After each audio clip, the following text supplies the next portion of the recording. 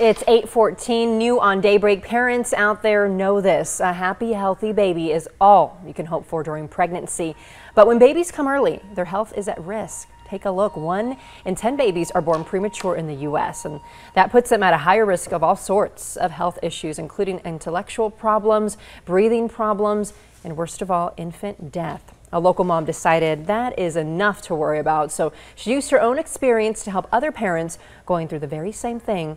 Fox 11's Morgan Kirkland shows us what that is in a story you'll only see here on Fox 11 News.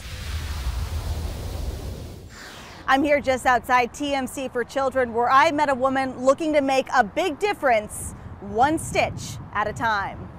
3-year-old Walter and his mom, Amanda Huta, walk these hospital halls once a week. Give this little baby girl a shirt.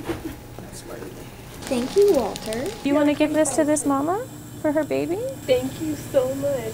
Huta makes tiny shirts. This is the smallest one I have. For babies born premature. I feel like it's a special moment just to be able to put your clothes on your baby. I don't know why. Walter was born at 25 weeks. Full term is 40 weeks. No baby clothes fit him, so Huta's mom made Walter one of these. You put the baby flat on it and it just folds over with Velcro.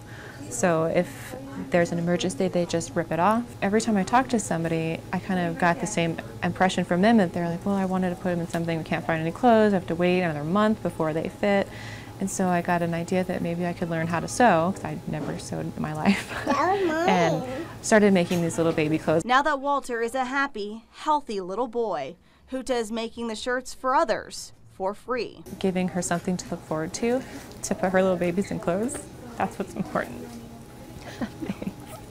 All she's looking at is her baby through an incubator. I mean, she can't do anything else. Huta started making these shirts about a month ago. So far, she's handed out about 45 of them. If you'd like to help put them together, head to our website, TucsonNewsNow.com. Reporting from just outside TMC, Morgan Kirkland, back to you.